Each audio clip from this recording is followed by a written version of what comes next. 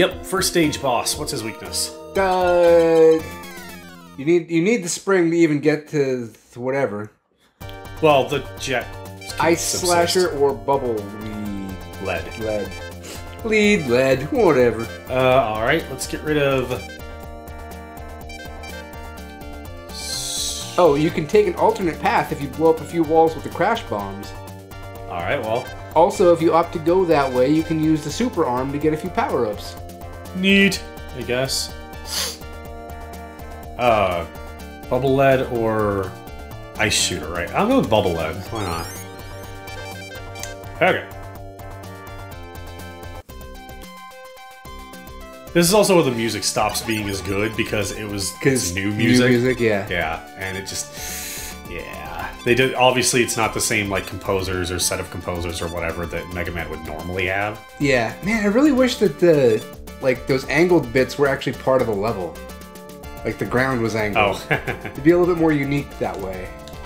You'll notice, actually, that there is no such thing as angled ground in classic Mega Man. Yeah, no, but there is. There is not. In Mega Man X. Right. And I was actually aware of that. Because you watched Ego Raptor's thing. No. No? No, I was actually just aware of that. Oh, wow. Did he actually comment on that? Yeah, he mentions that when talking about Mega Man X, about the fact that in Mega Man, you didn't have, like, vertical... You didn't have so much vertical scrolling. You only really had horizontal scrolling. Oh yeah. As a result, like one of the big differences you can feel in Mega Man X, because they needed to keep the sliding as fluid as possible without fucking up the fluidity of stage movement, was that it actually scrolls up and down vertically, and the game actually has sloped surfaces. Yeah. So since we're playing Mega Man, yeah, and we brought up Ego Raptor just now, so. There's been two really weird instances while I've been sleeping lately. What? He's just appeared in two different dreams. You sure you want to be on record with that? Yeah, why not? Okay, I'm just... They're not any type of weird dreams. I just... Well, see, then you say it like that, and it kind of sounds like it is. Weird dreams. No, it's just kind of weird, because, like... It's just, oh, hey, by being a person that does Let's Play type things on the internet. There's a comparison point. Yeah, but also just kind of like, from that, in my dream, like, I'm part of this little community thing, and then end up at a place where he is also at. But... And I try to work up the nerve. No, both times I meet him. But he just, like, gets really mad at me really quickly. Okay. I don't understand why. Especially since it's your own dream. Yeah. Like, what am I projecting there? Do I just assume that if I ever met him that he would hate me? I don't know. Alright, I'm done with that conversation. That's it. I'm done. Okay, conversation over. Weird conversation over.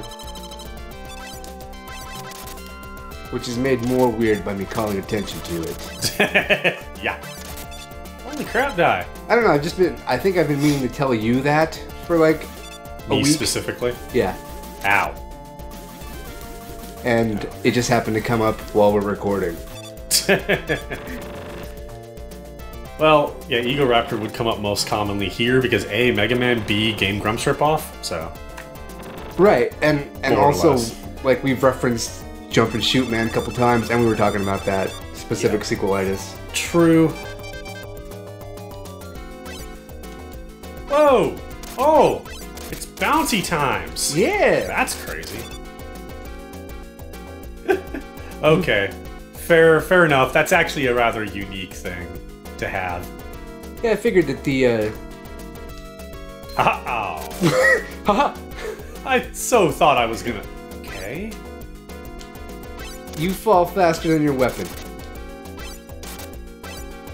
By a lot. Ha! Didn't have to use an E-Tank. Good job. Yay! Congratulations. Congratulations, the winner is me. Congratulations, Belinda. Oh, hello there, Bonacita. Would you like to come inside? no, what it was? It was oh, hey, hot boy. Would you like to come inside? Oh shit, I just forgot her name. Marzipan, did he just call me Hapui and invite me inside that bush? Maybe? That's it. I'm going back to your house. Alright, weakness. Weakness of this person is ants. Wait. Well, if I had an ant gun. Gemini laser. Wait. No. Thunderbeam. Thunderbeam. Oh, okay.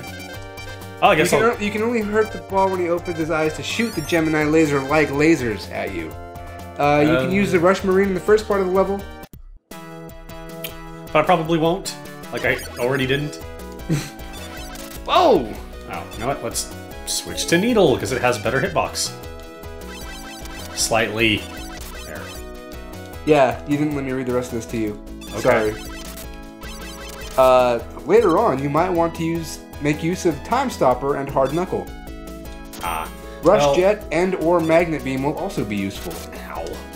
Well, I have Magnet Beam and Rush Jet. I'm pretty sure I have Hard Knuckle. Good. The only thing I don't have is, whoops. Of that was... Metroids. Robotic Metroids. Exactly. Okay, so I freaking love Kid Icarus Uprising on the 3DS. Yeah. And it is so self-aware, it is glorious. There's actually... One of the things a lot of people remember from the original Kid Icarus is there was an enemy that looked exactly like Metroids. People don't remember anything from the original Kid Icarus. Yes, they do.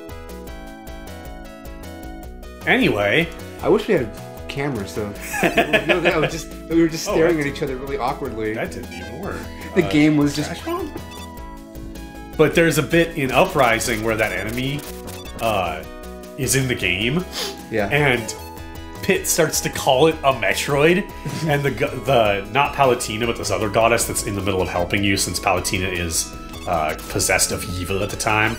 Yeah. She's like, she interrupts him with, "No, they are not that." He goes, "What? No, I'm just saying that they look like." "No, they don't. They don't look like anything else. They're completely original designs." Designs. You want us to get in trouble? It was, oh man, it was pretty glorious. That was worthless. I should have shot that with a I've heard hard good knuckle. things about the humor in that game. Oh god. From you. Oh, well, if you want to hear somebody... I mean, I've heard it from other people as well, but I've heard it from you a lot. Oh, I love that game. That game is great. The gameplay is fast and fun. The humor is constant and fantastic. Seriously, that game... I don't give up. Pro Jared's an idiot. And, let me finish. Fire Emblem is not the first need-to-have game. Not even close. For the 3DS. Kid Icarus Uprising is far and away one of the first must-haves for the 3DS. Okay. That game is awesome. And, yeah, not just him, lots of reviewers need to get over this amazingly arrogant, up-their-ass attitude of their opinions apparently being, like, all-conquering and correct and objective. Well... They're not. They're not even slightly. Yeah, see, the thing is... I mean, I haven't seen it, so I don't know what you're specifically talking about. Whoa! Oh. Oh, poop. I thought I could destroy Reviews them. are opinions. Yes, but they don't act like it, ever. They act like they're objective. They're not. You can do a review and be honest about the fact that your review is just an opinion. That's what mine's gonna be. Right. Like, you don't need to, like... I think a lot of reviewers would benefit from reminding people that these are their opinions. I guess that's true. Because they don't. They act like they're not opinions. They act like a lot of gamers in general act like their opinion isn't an opinion. And it's stupid when they do it too. Well, I wasn't really making two separate groups. I was saying that the larger part of the group that these people belong to just kind of generally do that. Yeah, well, they should stop. It's the reason why I don't really watch, like, any of them anymore except for PBG. And I'm actually starting to get into JonTron more now, but that's more because it actually comes across as, like, PBG, an entertainment show and not a review show. Yeah. Well, yeah, exactly.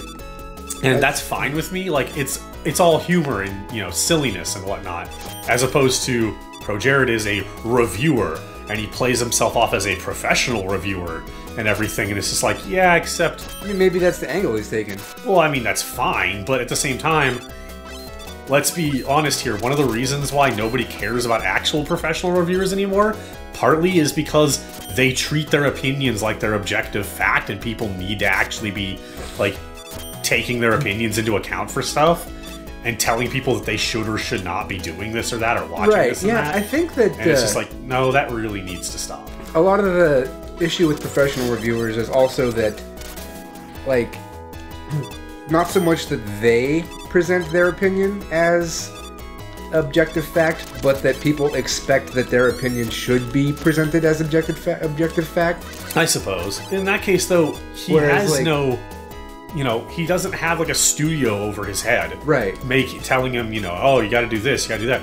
He can do it any way he wants, right? And yet he comes across as kind of an arrogant prick. I just mean like that's why I don't watch him the anymore. people that read reviews and look for video reviews or whatever. Fuck you.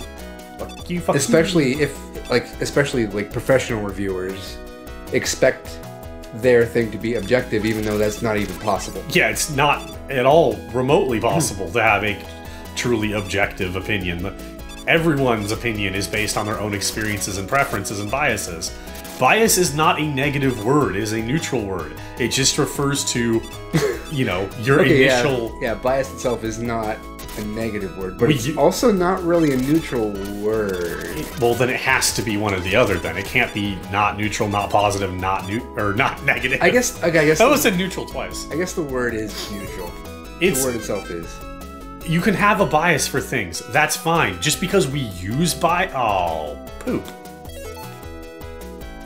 Right. Shit. Boy, I hope that's not the way I absolutely have to go. Oh, good, it's not. There's the door. Yeah! But, yeah, I mean, I was actually looking at this blog today. I might have to use an E-Tank during this fight. Depends on called Twinfinite. Twinfinite. Yeah, they're like a game blog thing, whatever. It's like an indie game blog. The games aren't indie games, but they're an indie blog. Oh, I forgot what you... This is Second Stage. Yeah. Yeah, Thunderbeam. Oh, okay. Pikachu, use Thunderbeam! Hell yeah. Oh, that's right, you were saying already that, like, you gotta wait for him to open his eyes. Yeah. Okay, so, Twinfinite, they like, have this section about what their reviews are, and it's just, like, a full-on couple-page length thing saying that their reviews are opinions, and they're not going to try to present them as not being opinions. I appreciate that. I think more reviewers need to... I'm not saying that reviewers need to, like, constantly be saying that and defending their opinions that way. Right. Like, yeah, you should be able to have your opinion and not have to constantly defend the fact that it's an opinion. Yeah. But if you never do that and you're always telling people... You know, you're not saying, I didn't like this. You're saying, it's bad. Mm-hmm. You're telling people, I do not instead of saying, I don't recommend, you're telling people, don't buy this.